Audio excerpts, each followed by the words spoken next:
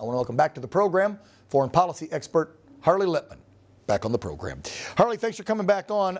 Let me first and foremost ask you what you think about the Joe Biden administration and how they've been handling this whole terror attack on your homeland of Israel, and now his multiple calls for ceasefires and calling on Bibi to find a ceasefire, yet Hamas seems they don't want to negotiate. Do you think that's right of the American government to try to push Israel towards this ceasefire when Hamas obviously doesn't want to negotiate? Let Israel win. You know. And the interview's done. Great. Close my computer. Thank you. That's good. Nailed it, Harley. They're willing to do the fighting and the dying, but they need to be allowed to defeat an ISIS-type terrorist organization that hates America and hates Israel. Israel's a little Satan. America is the big Satan. That's what they say. That.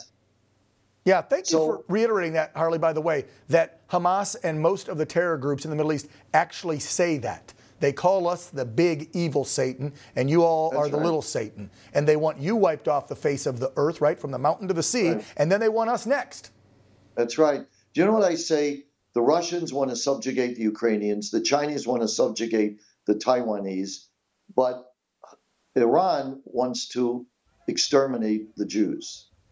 So this is what they want to do. The footage you're seeing here now is October 7th, when they went across the border deliberately to rape women in front of their parents, burn babies, behead people, torture 82-year-old grandmothers, making them get on FaceTime so their family could see them being tortured. They were instructed to cause as much pain as possible.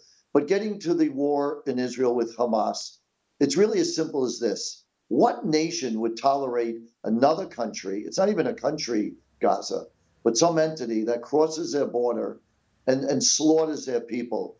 Israel lost 1,200 people. That's the equivalent of the United States losing 45,000 people on 9/11. This is a Holocaust 2.0 for Israel. And they're slaughtering people in their beds just because they're Jews. Now, what Israel is doing is they have to be able to destroy Hamas, also because Hezbollah in Lebanon is looking to enter the fray and start a war with Israel.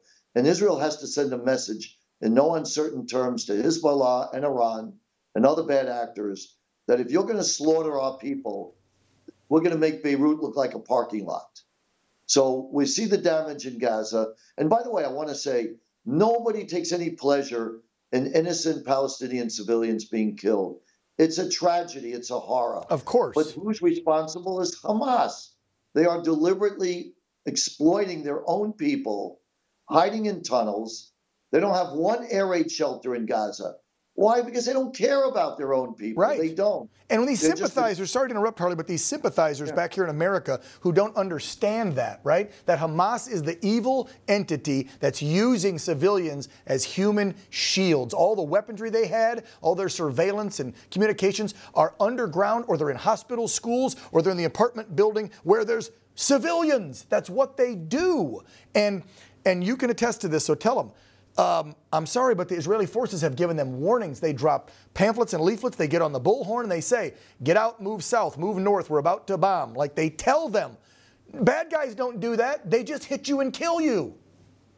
Just to tell you how extraordinary that is, Israeli generals are really debating this issue, because when they tell an apartment building you need to evacuate because there are terrorists there with weapons, guess who leaves the apartment building? The terrorists with their weapons. Right. So, Israel goes above and beyond. And, when you use, let's say, a balcony of a hospital to fire a rocket into an Israeli home that kills a family, that hospital has now lost its protected status.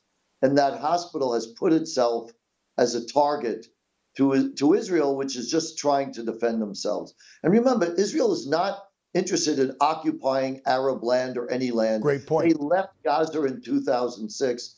They left southern Lebanon earlier. So for people who accuse Israel of being colonizers, they're not in Gaza.